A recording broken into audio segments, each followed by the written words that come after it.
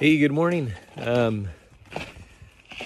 Just had a couple of thoughts on my mind for some time now. I've written a blog post about the things I'm going to share, but it's been a while, and I thought I may as well do the video. At least I like people's videos because when I'm working or driving or whatever, I can listen instead of have to read blogs.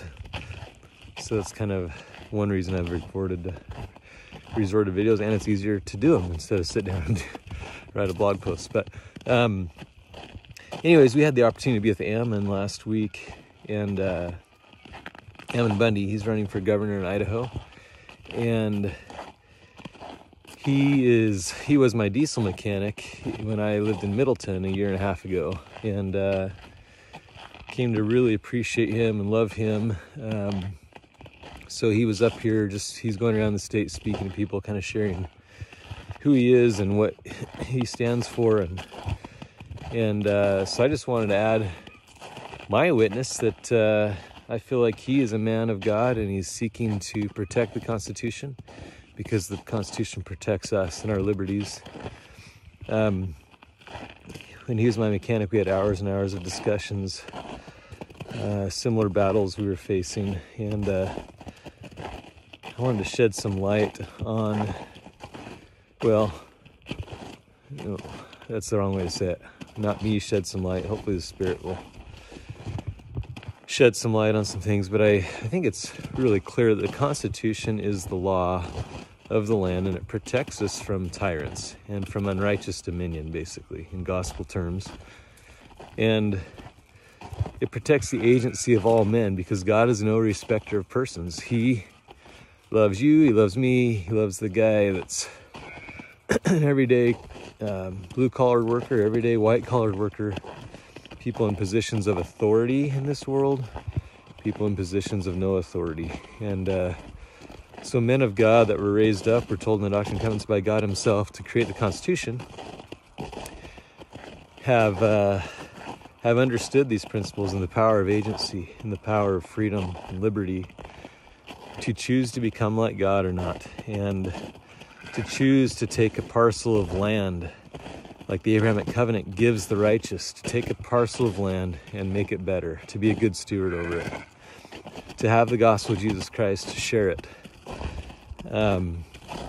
to choose to believe the gospel of Jesus Christ, or choose not to believe, or choose to believe portions of it, or choose to not believe in God, the one who's giving them their life and breath. He gives them the freedom to reject him. And so that's what that great document does, is it protects our liberties. Life, liberty, the pursuit of happiness. In the Federalist Papers, we learned that the intent of the Founding Fathers was pursuit of happiness meant property. Pursuit of property, because all throughout time, property was by the head king or chief magistrate in the castle on the hill, right? And all his serfs did his work for him, and those types of things. But America was the opportunity to have your own parcel land to, by the sweat of your brow, create a living and improve your circumstances, improve your opportunities for you and your children, for your seed. Another blessing in the Abrahamic covenant. So politically, laws were put in place to protect men and women from unrighteous dominion. And spiritually, in the gospel of Jesus Christ, we have the scriptures, the word of God. And like Jesus said, whosoever treasures up my word shall not be deceived. We have the word of God to protect us from unrighteous dominion. And so as we're seeing people just completely bow to government, and whatever the government says, it must be for our well-being. If they say something is safe and effective, then wow, it's definitely safe and effective, and we can trust men because they have positions of authority, or they have a title behind their name or in front of their name. But that's not the way things work. The way things work is we have our freedom to choose what we believe, what research we do, the Spirit of the Lord within us. And so we have to become familiar with the Word of God. We have to become familiar with the Constitution. We have to become familiar with the Scriptures.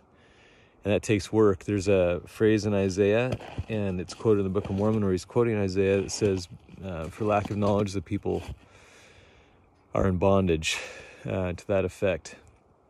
And I found myself in that same place. I mean, Iman was here. He spent the night, and that whole morning and to mid-afternoon, we were discussing things, and I just kept thinking, man, I am so in bondage. I don't understand the Constitution as well as I need to.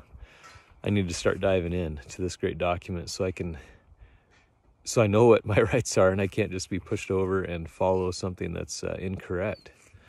And it takes work, right? And I think there's no mystery. It takes work to understand the Constitution. It takes work to understand the Scriptures. It's unfortunate that we didn't spend 12 years of our elementary, middle school, and high school days learning the Constitution the way it was meant to be taught. It was produced by God-fearing men. It should be taught in a God-fearing light. And so in public schools, that was not the case, definitely. But we have the opportunity to choose how we educate our kids. We don't have to put them in public school. So anyways, we can change that link. We can be the strong link that starts teaching our children the laws of the land and the laws of the gospel. And unfortunately, in our churches, the laws of the gospel have been polluted and wrested. Scriptures are being wrested or twisted to meet the agenda and the purposes of those in power. So as we use the laws that God's given us, the Constitution, the Scriptures, we can protect ourselves from unrighteous dominion and turn this thing around. And it does require work to study it. It does require work to live it. And it takes more work to become familiar with the Spirit of the Lord instead of become familiar with the cadence of the siren songs of those that are in positions of authority. There's a certain familiarity with their tune, with their vibration, with the frequency at which they speak and share things and do things.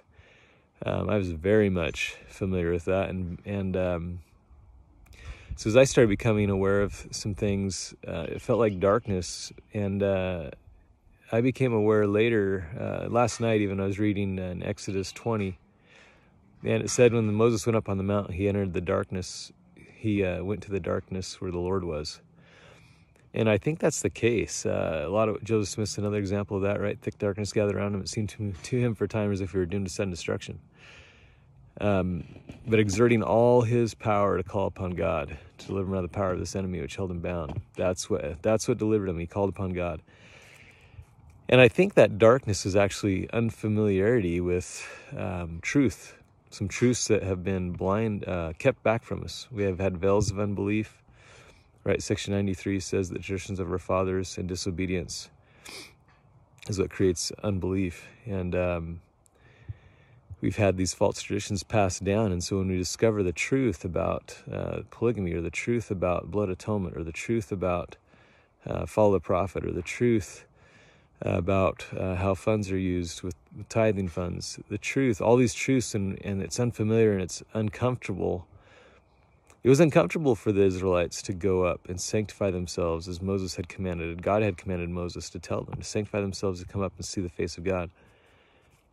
That's not a comfortable proposition.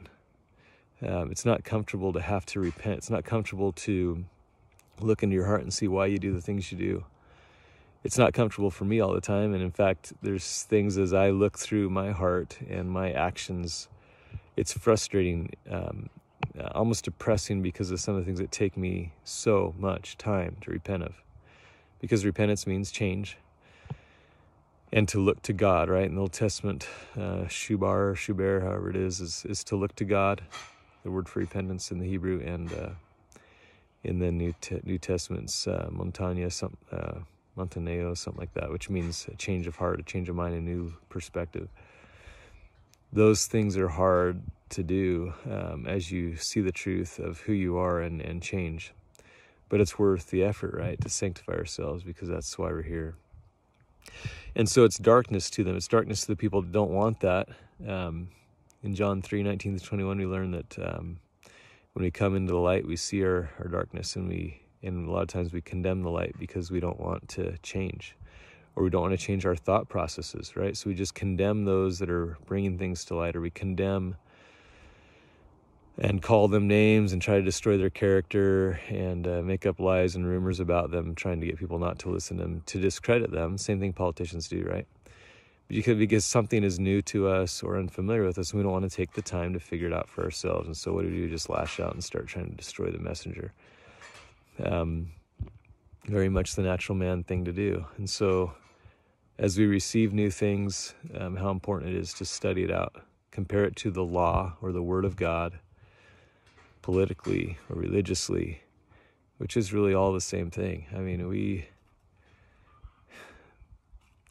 to protect the liberties we have to understand the gospel. And to protect the gospel, we have to know the Constitution. And I'm so grateful for those that have done that. And I'm grateful for Ammon. Anyways, I really encourage you to go to votebundy.com and see what he stands for and listen to his messages on YouTube. I think you'll find that your spirit resonates with what he's saying, and make it light by understanding more clearly what it is. And it'll become more and more familiar to you, less and less dark, more and more light, just like the gospel does as we take time to do that. Anyways, I'm imperfect, very not wanting to do these types of things. I love to share truth, but open myself up to criticism because I'm very, very imperfect. But hopefully this makes sense and feels right, because I believe it's true. I believe it's in the scriptures what I'm saying, and I could go through and open the scriptures to certain verses, but just I'll let you do that. That's the heavy lifting, right? And then the really, really heavy lifting is actually molding our characters into the likeness of Christ. So anyways, have a good one. Enjoy your Sabbath. See ya.